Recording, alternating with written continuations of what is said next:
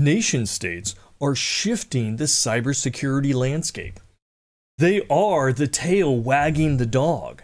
These countries tend to be the biggest investors in research and development, operations, and offensive technology. They represent the biggest threat to cybersecurity. They can buy the most expensive 0 days. They can create the most effective exploitations out there. And often, these countries out there, they're driven by foreign policy to influence other countries, to steal intellectual property, or to gain hard currency, to circumvent embargoes and trade restrictions.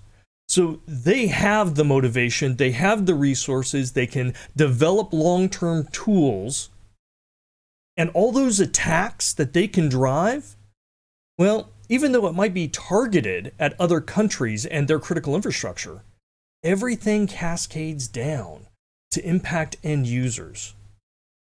Imagine a nation state developing or buying a high-end 0-day exploitation, creating the attack malware or processes or tools to launch it at scale.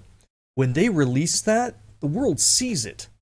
And there are many organizations, cybercriminal organizations, for example, that will grab that code, that will seize upon that vulnerability, they'll tear it apart and use pieces of that for their own purposes. And they're not necessarily attacking governments.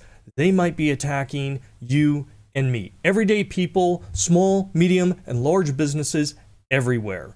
So this is how the entire industry is changing.